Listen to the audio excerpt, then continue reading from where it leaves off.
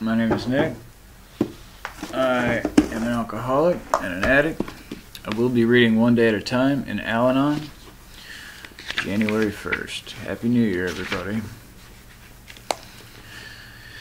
This year is a book of clean, blank pages on which I will write a record of my experiences and my growth through the daily use of the AlAnon idea. I turned to AlAnon as a last resort because I was living with a problem that was too much for me.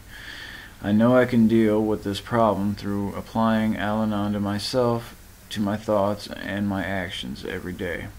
If I allow myself to be influenced by what the alcoholic says and does, it will make blots and smears on the pages of my year. This I will try to avoid at all costs.